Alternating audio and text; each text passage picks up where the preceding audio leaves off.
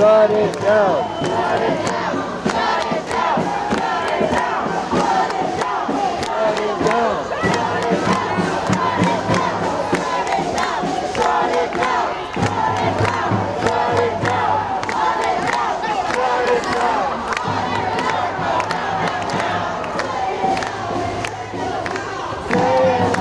Shake the ground!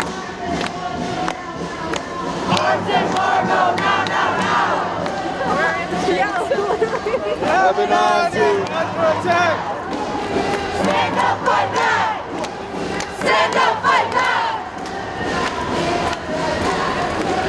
Stand up, fight back! Stand up, fight back! Stand up, fight back!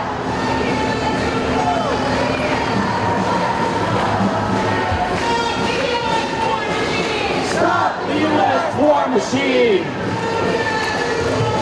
From Gaza to Palestine! Stop the U.S. war machine!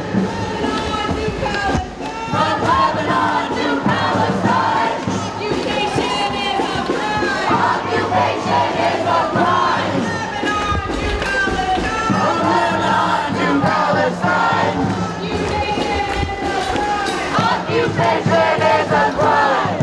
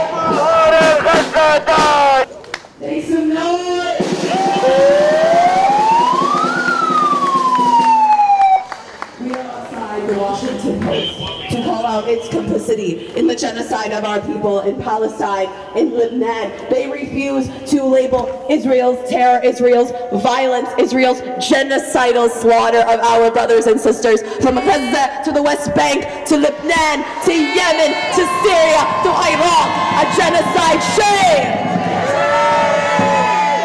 Shame! The Washington Post, like every other Western media outlet, has manufactured consent for this genocide by spreading Israel's lies, spreading Israel's terror, spreading Israel's justifications for genocide. Shame! And so we're going to stand out here and continue the rest of our program to let them know that their complicity does not go unnoticed.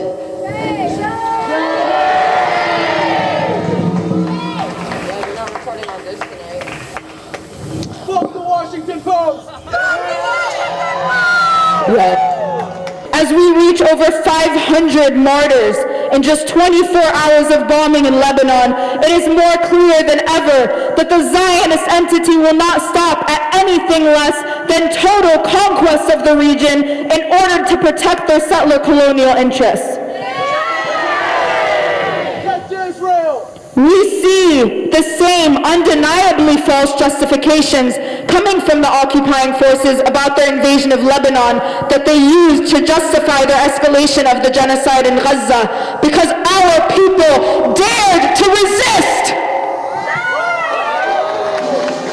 Israel's actions in Palestine and Lebanon are not in any clear form self-defense, but rather a response to the people resisting occupation, resisting land theft, and resisting their own murders. They think that they can copy and paste their reasoning as if the world will turn their heads and blindly follow. And although some have, it's not going to work on us, the people. We didn't fall for it then, and we know how to call it out now. They're trying to snatch back power in a panic, grab at any land they can get their bloody hands on, and regain control of our countries. But with this, they are failing, as any weak excuses they used are clearly crashing and burning down on them from above, and the truth is rising. Lebanon, you will rise! Lebanon, you will rise! Palestine is by your side! Palestine is by your side! What the Zionists seem to be forgetting is the bitter taste of defeat served to them by the Lebanese resistance in decades past.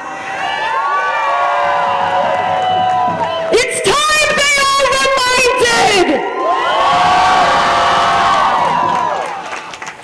When we call Lebanon the graveyard of Zionism, it is simply a statement of historical fact. Already they are fleeing from their outposts in the north of Palestine with their tails between their legs. Their pathetic illusion of invincibility crumbles more and more every day.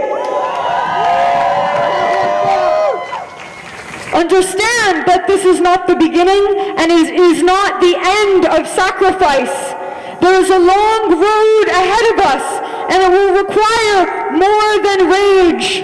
It will require steadfast commitment, organization, and faith. But it is a road we must follow. Gaza cannot be alone in sacrifice. Yemen cannot be alone in sacrifice. Lebanon cannot be alone in sacrifice. We must join them. The blood of our martyrs mandates it.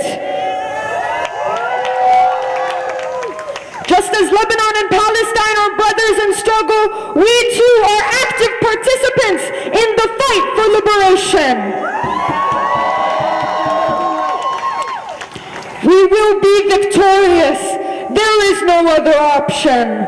The soil of the Levant has been watered by the blood of our martyrs, and it has grown a resistance movement that cannot lose. Victory is divine, and it will set the world ablaze. Our resistance will live on! Our resistance will live on! Glory to Lebanon! Glory to Lebanon! Our resistance will live on! Our resistance will live on! Glory to Lebanon! Glory to Lebanon! My name's not important, but my story is. Thank you all for coming out today. I'm happy to be here celebrating with all of you the martyrdom of my cousins, my uncle's entire family, my cousin's entire family yesterday in the criminal attacks on Lebanon. I say celebrate because we are a people that loves martyrdom. We are a people that will not stand down as long as we are faced with oppression as long as our fellow human is faced with oppression. We are not numbers. The children of Gaza are not numbers. And for the war criminal, Netanyahu, who has speeches saying that they do not target Lebanese civilians, that they are only attacking militants, that they regret the use of human shields, I would say to him, we have long known that Israel targets civilians directly, does not need them to be used as human shields. My family that attained martyrdom yesterday were all women and children. There is no men in that household. My uncle passed years ago. My cousin works abroad in diaspora to provide for his family, and I'd like to share with you all of their names. Siham, Abdul Karim, Hakim, Rola, Mustafa Badruddin, Zahra Khalil, Jukbir, Fatima, Rida Badruddin, Mustafa, Rida Badruddin, Haneen, Rida Badruddin. We celebrate their martyrdom because what the Western world has yet to realize is that we are happy to die martyrs on our land. We are happy to die fighting for justice. And while I do grieve, I grieve and I grieve, but more than my grief is my rage, and more than my rage is my happiness for my cousins who attained glory as martyrdoms, as martyrs. There is one thing that I will never recover from. The Junub will recover, Gaza will recover, Palestine will recover. My family, my people will return to our lands, and soon after them, Palestinians will return to theirs. But one thing I will never, ever recover from is the fact that Joe Biden and Kamala Harris made me complicit in the murder of my own family as a taxpayer in the United States of America, made all of us complicit in the murder of our families, of our people, of our children, because they use money that should be going to homeless people, that should be going to end homelessness, to health care for everyone, things that Israelis enjoy on our dime. And that's something that I will never forgive. That's someone I can never, ever cast a ballot for. Not yesterday, not today, not tomorrow.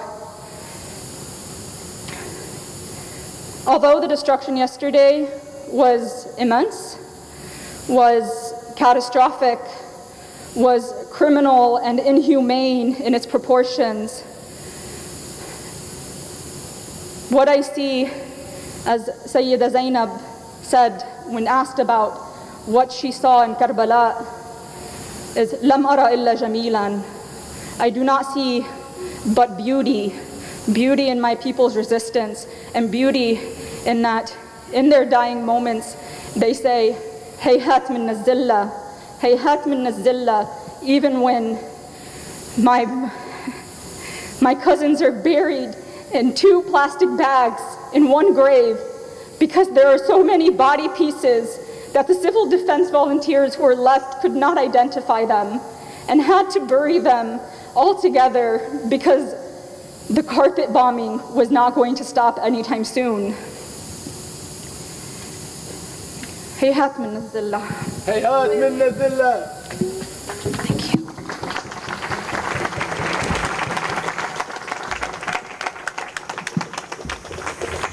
On October 5th, we will be back. We will return to the White House at 4 p.m. to mark a year of genocide and a year of resistance, to mark another year of 100 years of Palestinians resisting Zionist occupation, siege, and ethnic cleansing. So be there, 4 p.m. at the White House, October 5th.